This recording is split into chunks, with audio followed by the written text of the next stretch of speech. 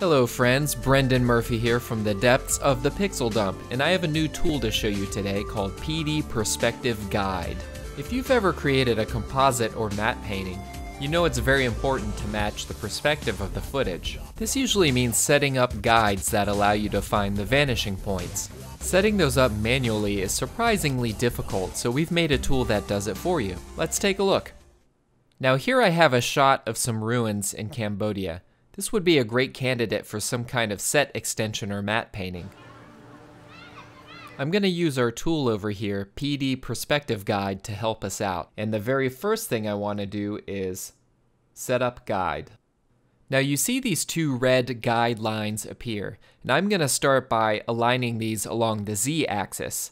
Technically you can set up as many of these as you want, but we're usually going to be concerned with vanishing points on the X, Y, or Z axis. I'm going to go up to the effect controls, and you can see I have some point controls here. When I go up and click on the line 1 start, you can see this node appear here. I'm going to grab it and begin aligning these nodes with the detail in the bricks, because those give us a lot of perspective clues. That should work okay for that one. And for the next line, I'm going to space it out a little bit, because the farther away they are, the more accurate the vanishing point will be. When that's all done, just make sure your guide is selected, and then go ahead and click Draw Guide.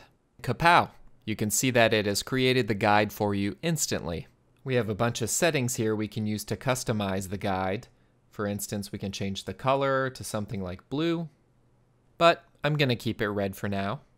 You can change the line width like this. You can change the opacity in case you want the background image to show through a little more. You can also add and subtract lines if you want. This parameter is actually a multiplier.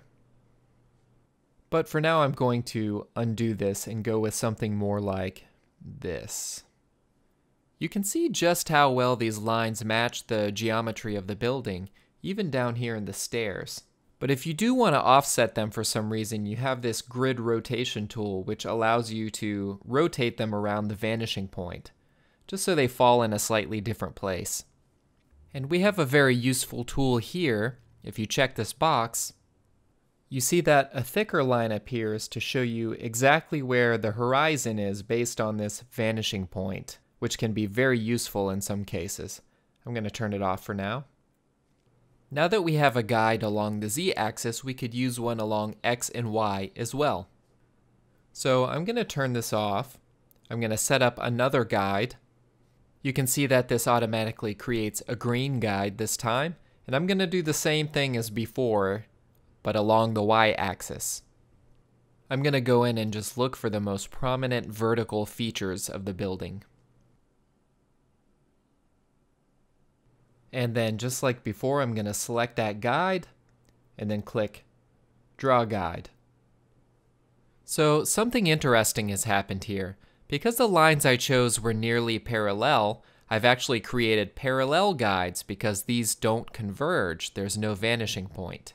We have a lot of the same settings here. We can change the color, line width, and instead of a grid rotate, there's an offset to move the lines around. So it's important to note that the original lines I drew were probably not 100% parallel, but because they were very close to being parallel, they were treated as such. And there's a good reason for this. Lines that are nearly parallel could converge almost an infinite distance away. That kind of calculation would crash After Effects and make everybody grumpy. The only kind of guide configuration that's really not supported by the current tool is a set of parallel diagonal guides. It's probably pretty rare that you'll come across the need for those, and if the lines are supposed to actually converge, just tweak them a little bit and try drawing again. So for my last guide, I'm going to create something along the X-axis, and I'll use this brick line here.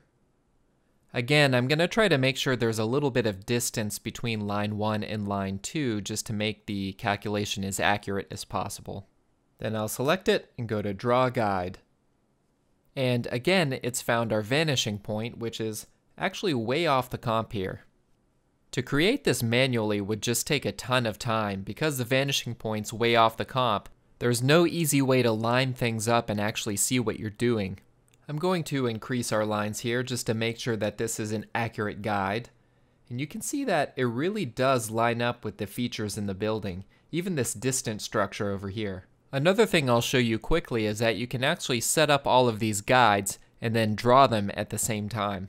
So I'll delete the ones we just made and then do setup guide, setup guide, setup guide. I'll skip forward since you've already seen the alignment process. Then I can select all three and do draw guide.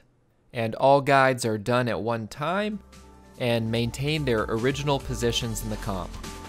So that is it, everybody. As always, please check out some of our other tools, and I hope you enjoy this really fast way of creating your perspective guides. Take care, and we'll catch you next time at the Pixel Dump.